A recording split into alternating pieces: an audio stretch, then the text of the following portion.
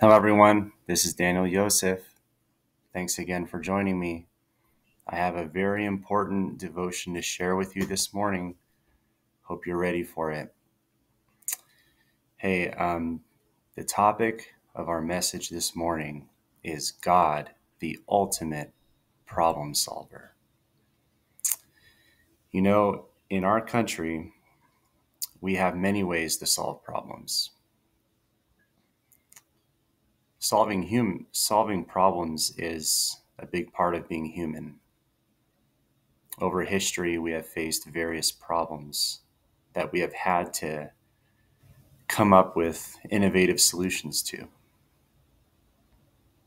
The growing challenges of feeding more and more people and the desire for a better standard of living led to the Industrial Revolution.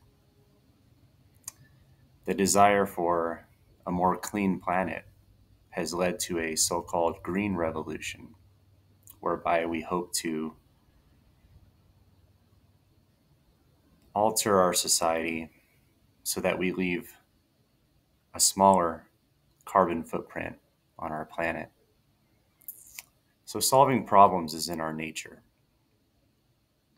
However, not every problem is solved by human effort.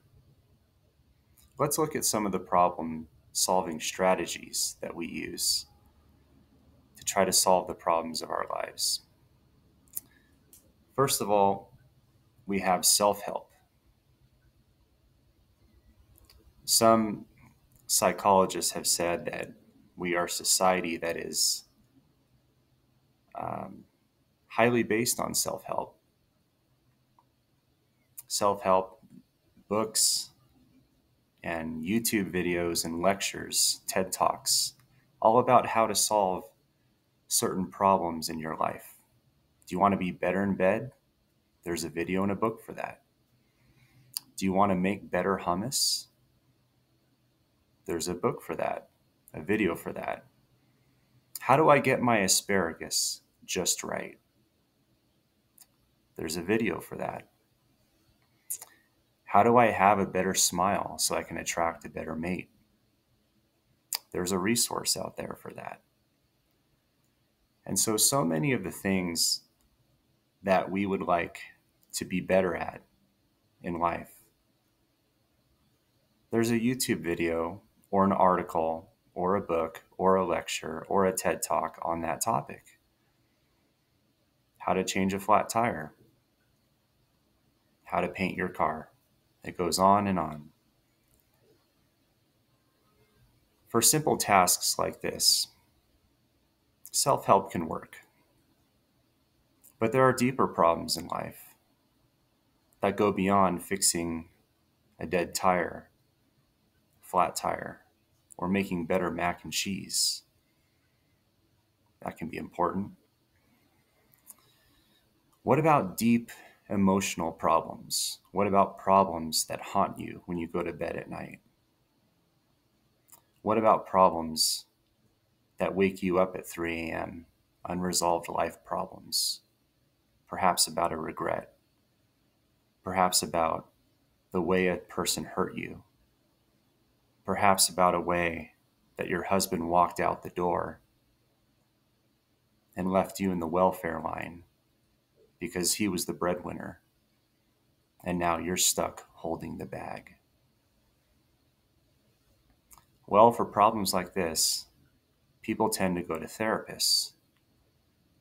So different from self-help, therapist or mental health help is meant to give you help from the perspective of a human who has been trained to listen and to offer suggestions.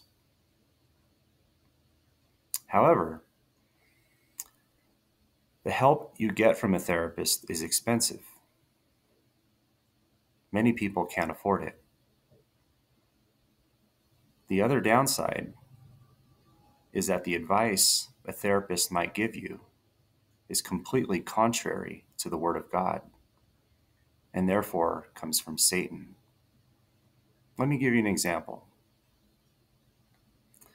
Years ago, when I was having pain in my heart over a ruptured relationship in my life. I went to a therapist about it. I felt disturbed. I felt I had wronged this person. And I had a therapist tell me this following sentence. Well, you can't forgive yourself until he forgives you first.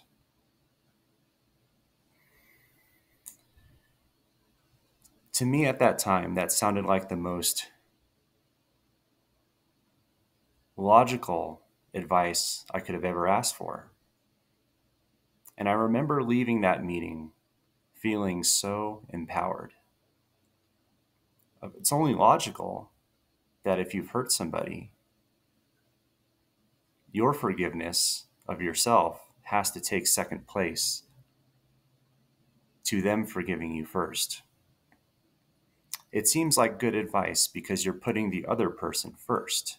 Now, if you're the one who did the wrong, that seems like a logical, virtuous thing to do. There's only one problem. That advice completely contradicted God's word. God's word says to us in John chapter 6, verse 37, Jesus says, "The one who comes unto me, I will in no wise cast out."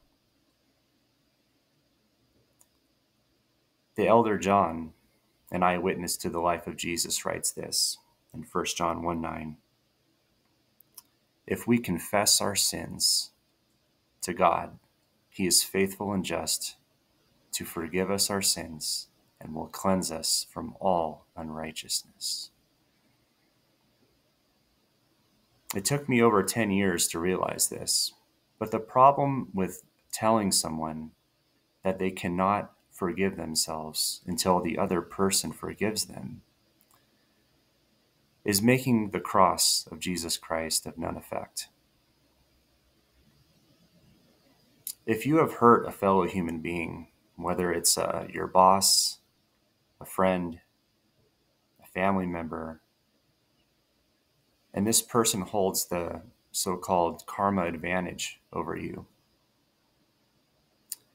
the problem with taking the mentality laid out by my therapist is that that person may never forgive you. What if that person does not decide to forgive you until the year 2052?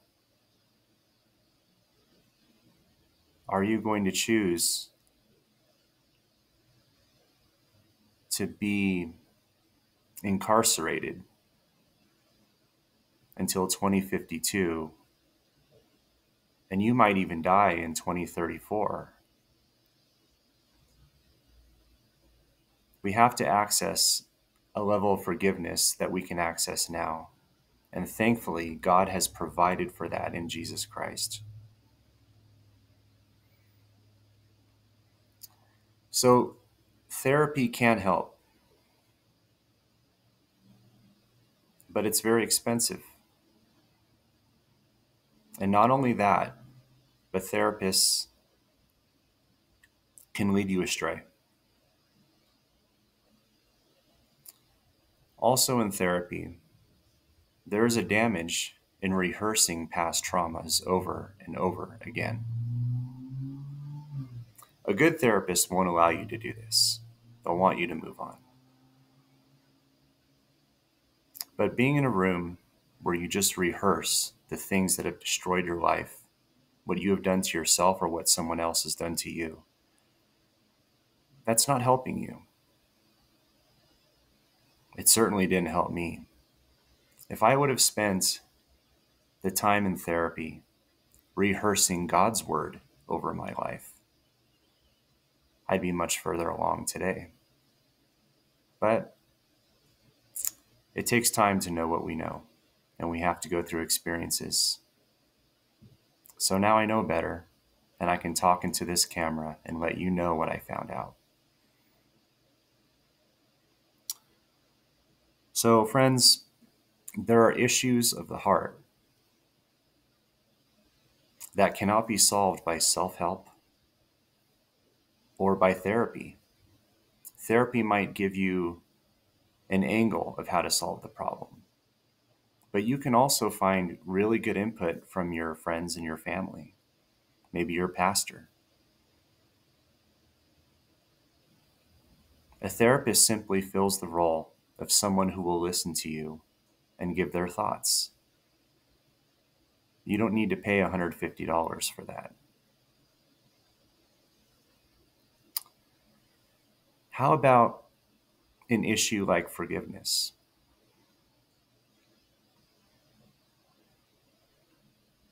What if there's someone who has hurt you and your heart is like a stone and you cannot find it in yourself to forgive that person?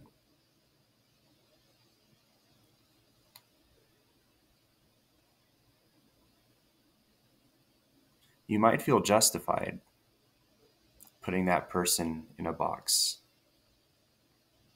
But after a number of years, you might come to the realization that you're hurting yourself more than the other person. And yet, even when you come to that place, you simply cannot bring yourself to let that person go. You feel that that person deserves to be punished. And in a way, it's like you're honoring yourself. By putting the other person in prison, you are sending a statement to yourself that hurting you has a consequence.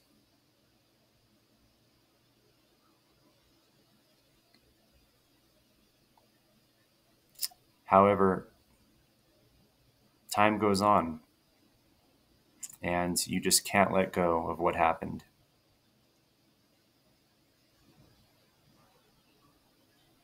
Or if you're a greedy person, maybe you're one of those people like Rockefeller. I've heard that, how much more money do you need to be happy, Rockefeller? Just one more dollar. All I need to be happy is one more dollar.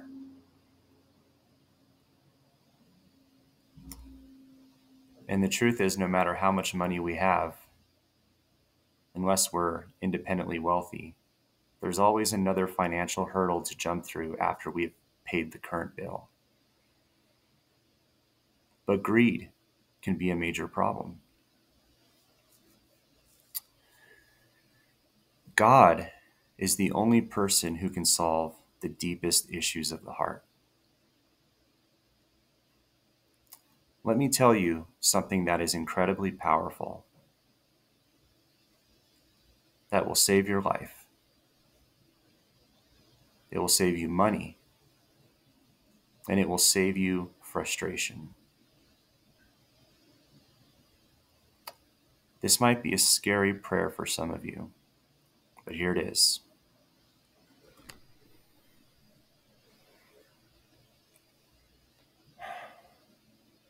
God, I have a lot of things in my heart that I'm not proud of.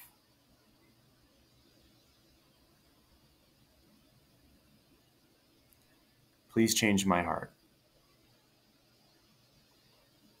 Please take out the bitterness, the resentment, the anger, the hatred I have towards you and towards those who have hurt me. Please help me, God. I can't get rid of this heart of stone covered with black charcoal, and I need your help.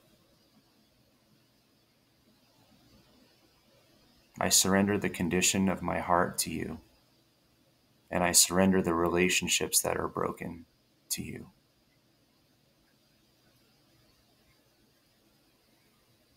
Let me tell you, friends, God has the ability to solve problems like that. He has the ability. If you will find yourself going throughout your day, praying like that in your car, wherever you go, as you go about your business, Father, cleanse my heart. Change my heart, oh God. Make it ever true. Change my heart, oh God. May I be like you. So, that might be the best solution that some of you need today. I pray that you would be open to allow God to change your heart today. Trust me, you won't regret it. Father, thank you for this day. Thank you for everyone listening to my voice. I know that you love them. I know that they are your kids. And I know that you sent Jesus Christ, God in flesh, to die for them on the cross. You died to save them from hell. And you also died to save them from what's ailing them. I pray that everyone listening to me would have openness of heart to call to you in their troubles. You have delivered me. You are delivering me. You will continue to work in my life because I am assured